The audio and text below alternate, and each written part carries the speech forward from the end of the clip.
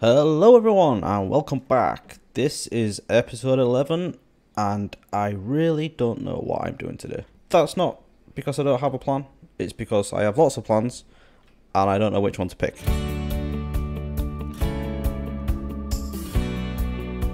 When I'm being indecisive like this, I tend to procrastinate. And I do lots of little jobs that I think are going to be really useful. Or I tell myself are going to be really useful, but they're not. So, for example, I crafted every dye colour. I've dyed my sheep all of those colours, and I've been stocking up on coloured wool. I don't need coloured wool. I'm building a basic starter village out of cobble and oak. I also fed my chickens. I never do that. I don't need chickens. Why am I doing this? I'll chop down a lot of trees. I'm good for wood. I don't know why I'm doing this. I then jumped into a ravine because I saw an abandoned mineshaft and I explored that. I don't need any more stuff. I don't know why I did this. But I did find 3 spawners and each of the chests had golden apples in. But at this stage in the game, do I need any more? No, probably not. I then found 4.5 stacks of coal ore. So I built that into a pile and fortuned it. And then I came to put it back and I found another 6 stacks. So obviously I had to do that as well. But I think it's about time I did something actually productive now. So if we just have a look at this map, I'll try and explain what's going on. So I don't think I've shown this on camera yet. I did this in the last episode, I believe, but I didn't actually talk about it. It was just there behind me. So this here, obviously, is the village, and this is where we are now in the storage area. This is the blacksmith, my starter house, and the barn. And I think I've got the gate is there and there. So this is the back gate.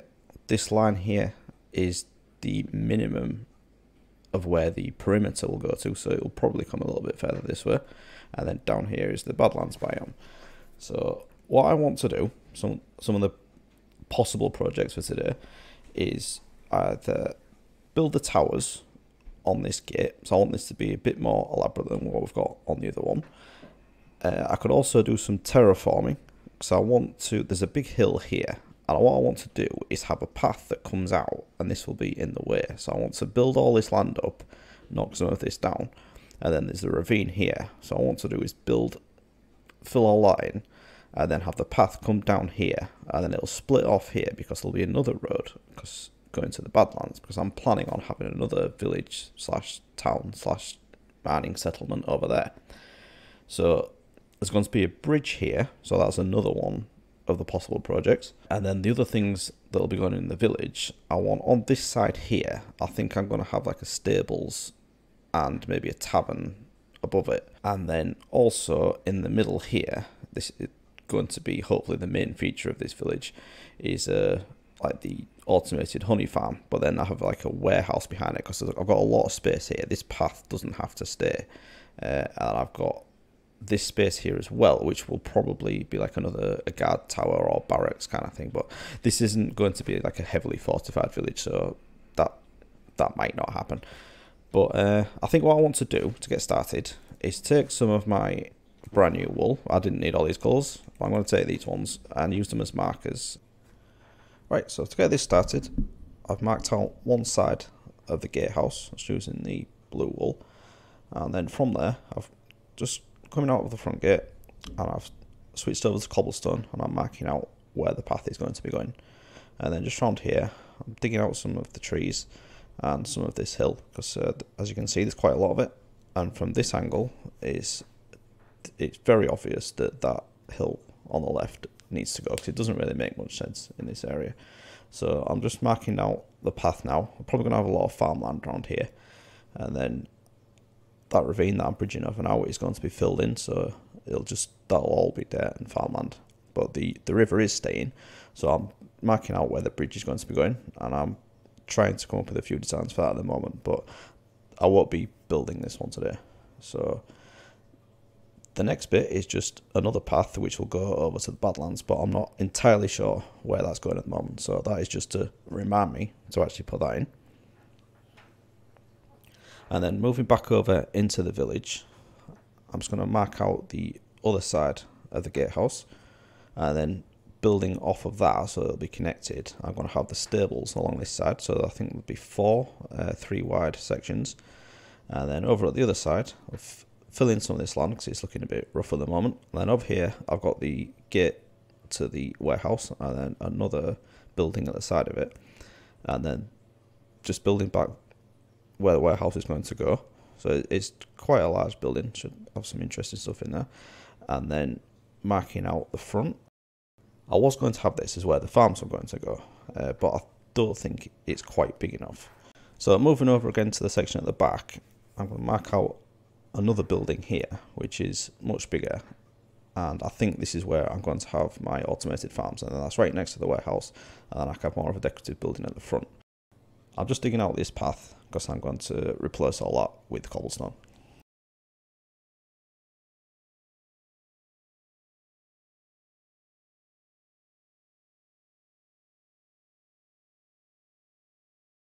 Right, so there's the path in, and it's looking pretty cool. I like how this is looking. Obviously it doesn't really match what we've got going on everywhere else, but I'm going to start bringing the greys and the stones into the other path, so it all fits in with this. Because I think with like the idea behind this is that this is a warehouse here, and you're going to have carts and horses going out of here, and obviously you need it a bit more steady than just a grass path.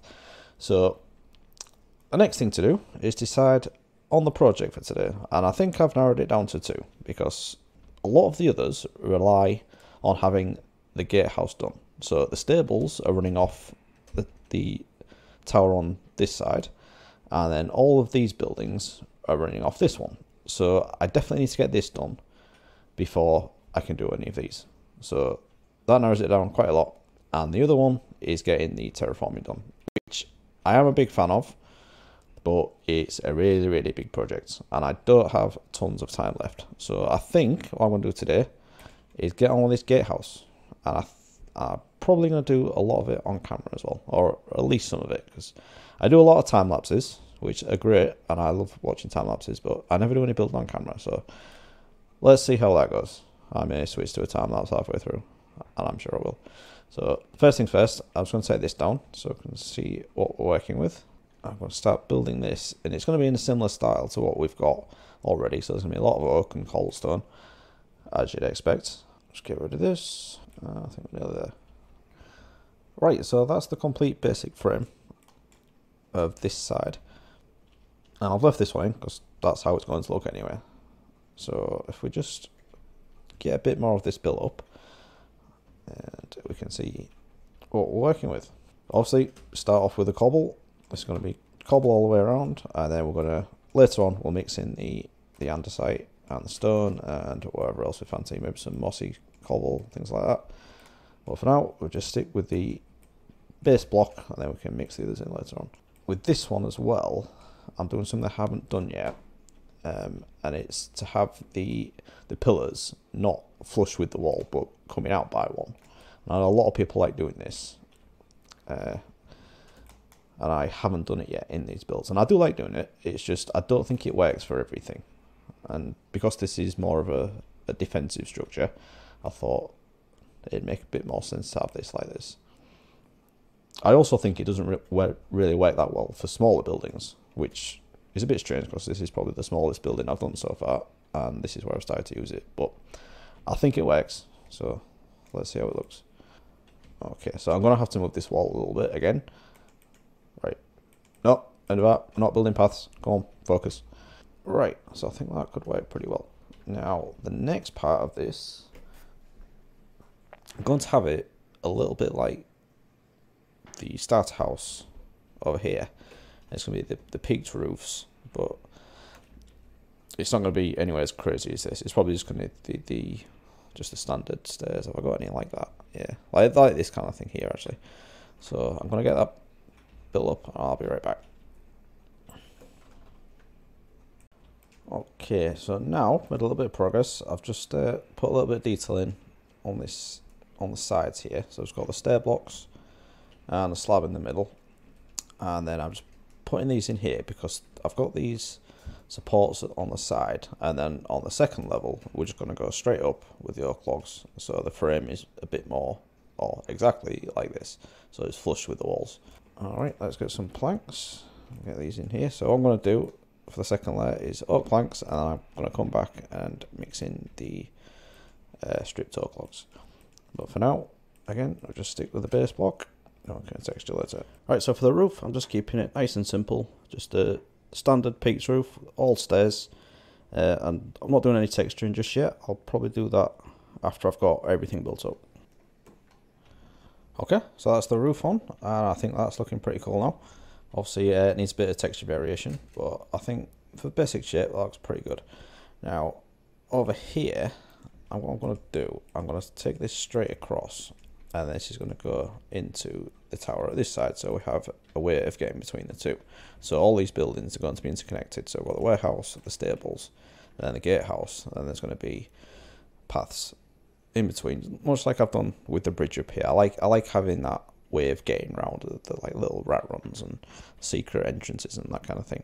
So I think what I need to do now on this is just get a little bit of texture variation going, and I'll just talk you through how I do that.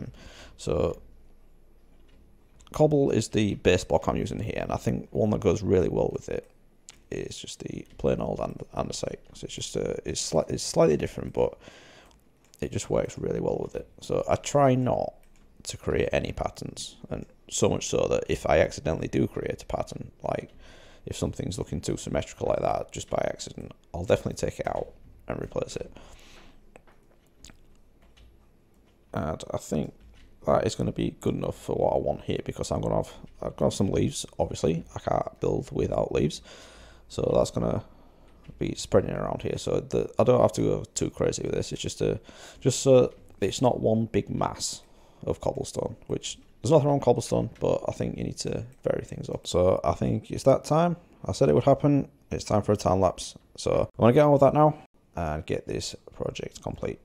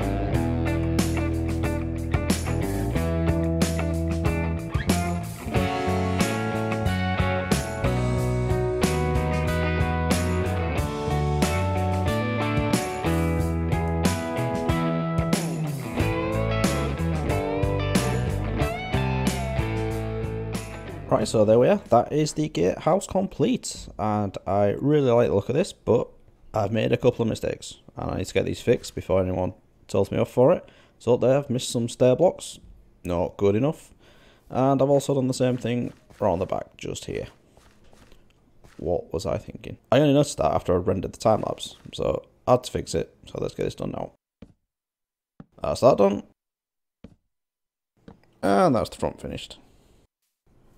So let's just take a step back and have a look at this in all its glory. I decided to leave the shaders on because, you know, it looks amazing. So, obviously got a lot more work to do down here. I'm going to have this road extend further down to the docks I'm going to build over there. And then I need to get some terraforming done in this area, because this is looking a bit janky at the moment. But it will look really good once I've got it done, hopefully. So, and I love walking through here. It looks so good. I'm very happy with how this has turned out. Okay, so one last thing, I just wanted to get this fence in here. So we've got, obviously this is a defensive structure, there should be something to stop people falling off. And then just get the same thing done at the back, and I think we can call this project done.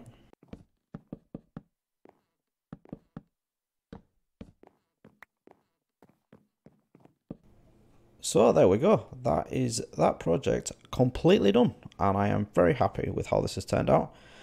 But unfortunately, it's that time again, and I have run out of time for recording for this episode.